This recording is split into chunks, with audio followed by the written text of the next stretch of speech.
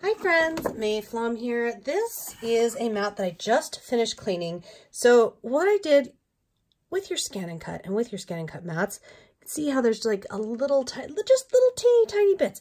Those little teeny tiny bits affect the stickiness, oh that's much better, of your mat. So what I do is I usually start at one corner or end, and I like to go like so. You can go all the way straight back and forth, but I like to try to get the little bits off in short swipes. And then if I start to notice fibers and such, I'll turn to a fresh, clean area and repeat the process until I clean the whole mat. Now I like to do just a little bit at the corners first, just so that I'm not swiping all the stuff all over, but it's no reason to do that. It's personal preference. Once you've done this, what you need to do is set your mat aside to air dry. Once it's air dried, you're going to want to put the dust cover back on. You always want to have your dust cover on. So in this video, normally in my ScanNCut videos, what you see me do is I create projects. I show you tutorials that you yourself can try or make different versions of and hopefully use to be inspired in your crafting. In this particular video, I want to just take a couple minutes to talk about mats, talk about materials, talk about expectations, and hopefully help you along if you have a ScanNCut. These are the ScanNCut DX mats. However, everything I'm going to say applies to any ScanNCut. The only exception is the DX can cut up to 3 millimeters thick, such as this 3 millimeter felt. The other ScanNCuts cannot cut as thick. So that is going to be the one difference. Although I will say the other difference will be the DX mats have an arrow, they have a direction that they get fed into. The standard mats could be put in if you have a different model other than the DX. ScanNCut 1, ScanNCut 2, you could put the mat in either direction. It was up to you. So those differences aside, everything I'm going to tell you, it is the same no matter what. Now this is a standard mat. This is a low-tack mat. I get a lot of questions about which one people should have. If you really want to mostly work from one mat, and if most of your materials are fairly normal, you know, cardstock and papers and fabrics and felts and things, the standard mat is generally speaking, your go-to. There's a couple of exceptions, and I'll tell you them now. The first exception is when a standard mat is brand new, you do just want to have care that it's extremely sticky brand new, to the point where some specialty papers, sometimes my watercolor paper, on a brand new standard mat might just be so sticky that the paper itself separates and some of it wants to stick here. If this happens to you, generally speaking, you can soak that paper in water and then gently roll it off, continue to use your mat, everything will be fine. I prefer to avoid such messes altogether. So what I want to really get into in this video is how I prep materials, how I decide what mat to use, and how I go about my business of creating with the ScanNCut. So what I tend to do when I have a project, let's say I'm going to cut some detail out of vinyl, because vinyl is going to be the most detailed you can cut. It is super thin, it is super light, it is very smooth, and it doesn't have the separation of the fibers that you would get with, like, say, a fabric. A fabric, you're going to be limited based on the fabric weave. If we have a very rough, let's say, burlap type of weave where it's, you know, real loose and you can see big holes through it, well, if you go to try to cut that super fine and super detailed, it's not going to do very well because it can't. It physically can't. So I always try to remind people of that, but also I always try to remember that myself, that what I want to do, now you'll notice I'm just kind of gently pressing this down. Generally speaking, if I've got a material like vinyl, I don't need to sit here and shove and really make sure that it's really stuck down. Usually, especially a freshly cleaned mat, you see how lovely how that is and it's holding down, but what I can see is there is an air bubble in the middle. And this does matter a little bit in the sense that that means that air bubble, that area was not stuck down to my mat. So if I notice that, I want to go again and press a little more to make sure that my material is evenly stuck to my mat. I am wanting to make sure that my material is stuck on the mat, and that when I insert it into the machine and go to cut, that it's not going to, the second the blade hits, the blade has to put some pressure on my material. So if it's stuck down, we're good. if my material was not stuck down, then when the blade hits, it's going to pop off or try to move with the blade because it's not stuck. Now you can hear this is, my mat is nice and sticky again now that I just cleaned it. But also vinyl tends to it's slick and light. It tends to want to stick really nicely. So generally speaking, I don't have many problems at all with vinyl as a material. The one thing you will want to watch, I've got it right here. You will want to watch that when you go to stick your material and go to lift it off, make sure you get it at the edge and get all the way up. Make sure you're not getting here where you're separating. If it's a material that can separate, make sure you're not separating it. And I like using this little tool to help me lift off anyway, because it usually, if there's something that's like a little too stuck or wants to kind of stay stuck to the mat, this usually helps me slide everything off. Although again, vinyl is especially smooth and slick. Papers, same thing. We always want to make sure that this is nice and pressed on here so that when we go to cut paper, we can get pretty detailed with, and paper does not really require a lot of preparation. Usually speaking, this is another material where it's just a matter of placing it where you want. My one suggestion to you is if you're going to do a very detailed cut on paper or really any material, go ahead, and it's not a full sheet. If it's not a full sheet, go ahead and put that dust cover back over so that you can really press. I'm very barely pressing here. I mean, really get in there and press and make sure you've got a beautiful seal and everything is really well stuck down before you begin cutting. Because as those detailed, this is just my craft pick here, but as those detailed cuts get made, you want to make sure that every bit of that material is stuck so that other bits of that material are not trying to lift off the mat. You don't want some of the material as it gets cut, if it starts to lift off the mat, it's going to start causing problems for your cuts, especially if you're looking at a detailed cut.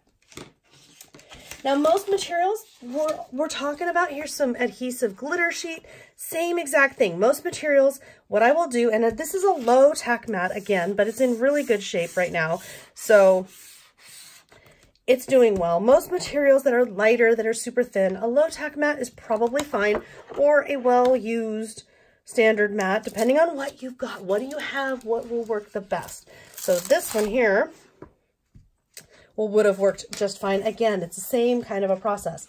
As we work into different kinds of materials, so here is a fabric back cork material. This is something I've been playing with. Well, again, we're going to want to press it down. And this is a material where I would not expect an extremely detailed cut out of this because it is cork. And cork kind of reminds me in some ways, some of the foams, like this particular foam that I use sometimes, if you try to get too detailed with the cork, it'll either kind of bunch up and get stuck, is the way I describe it, or with the holes in it, it just won't show up because there's little holes in the cork. So to expect tiny detail when there's already holes in here making problems for you anyway, that's not going to work. So again, we want to remember to keep realistic expectations. Now this one, I'm pressing down, but these edges are not staying stuck. This is how I know the mat that I have is simply not sticky enough for the material that I have. And that doesn't super surprise me. We're just going to need to go up, and this is going to make a loud noise. It's a brand new mat here, never been actually used. What I will do with my materials when I go to the stickier mat is I'll press them, not super hard, but I'll just check.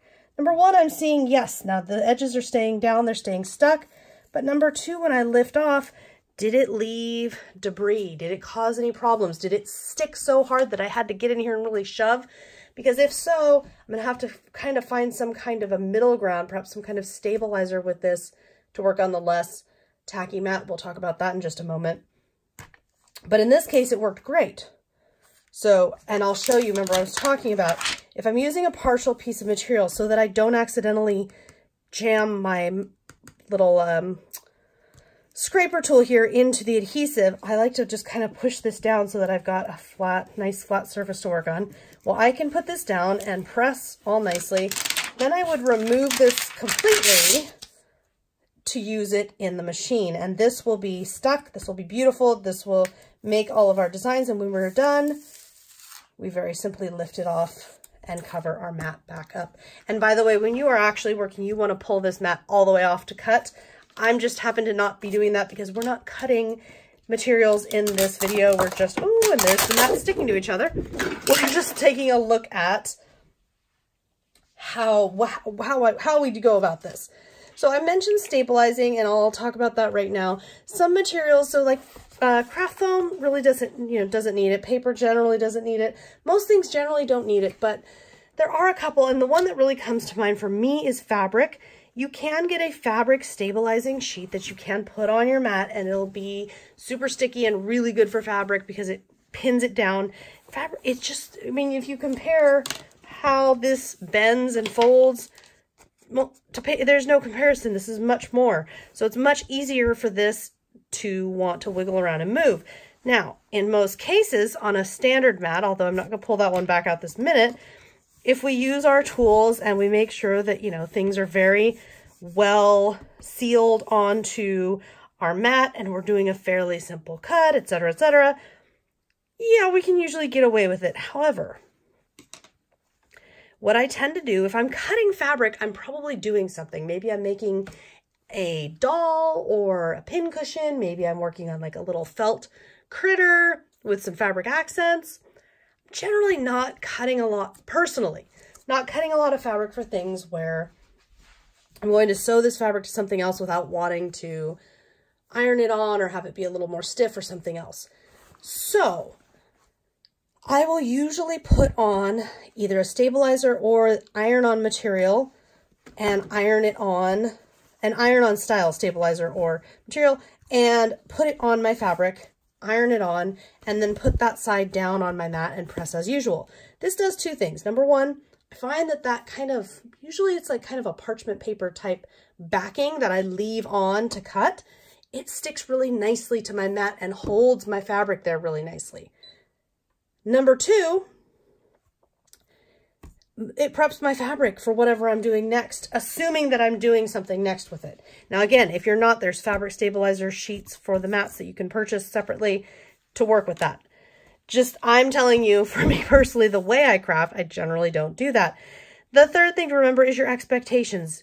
In fact, we were talking about how, you know, like a burlap loose weave or a cork, you're not going to get as detailed as you would with a vinyl. Same goes with your fabric. Some fabrics are going to be much more receptive to really fine patterns versus some are going to be better with really simple patterns or bigger shapes.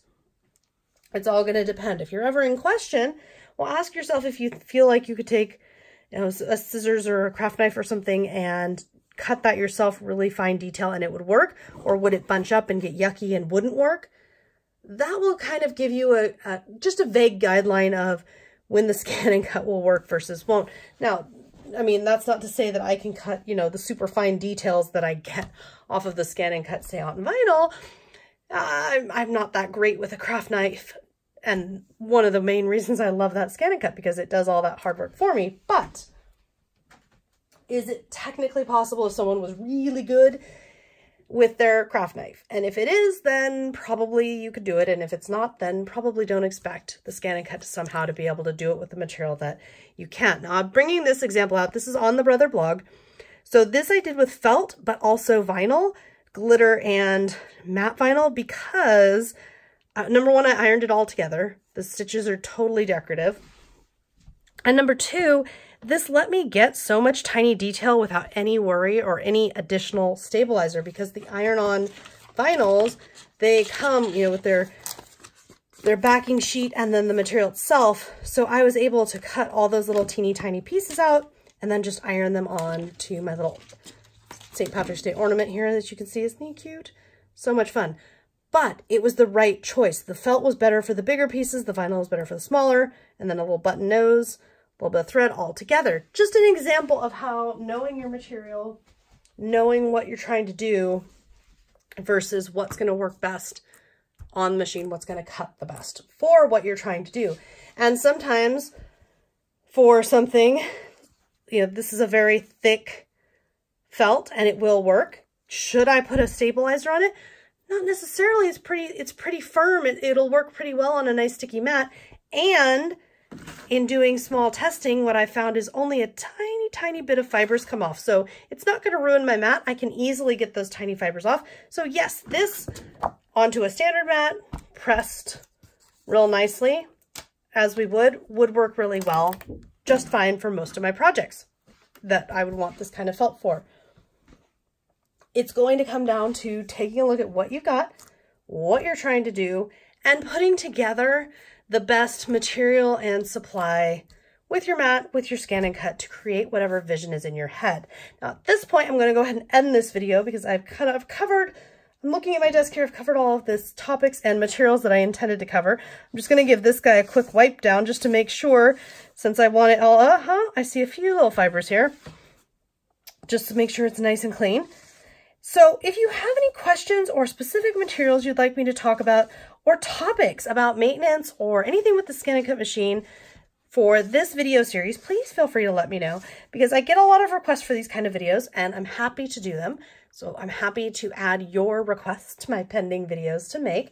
And if you have any questions that you would like to ask me personally, of course, you can always leave me a comment or across social media, email, whatever you prefer. I'm always happy to talk with you about getting the most out of your crafting time and, of course, specifically your ScanNCut. This is a machine I really love and I use all the time. It makes my life better regularly. I mean, I was able to come up with this super fun kite card, again, also up on the Brother ScanNCut blog. I'll put a link to that in the description of this video just so you guys can find it. But any idea I can come up with, however crazy, it will help me make it. I just need to make sure I'm using the right materials, using the right tools, and using the right techniques so that I am setting myself and my machine up to win, to cut successfully and have a lot of fun. I hope you've enjoyed this little video. I know I'm just some fun projects that I've been up to here. I will see you next time.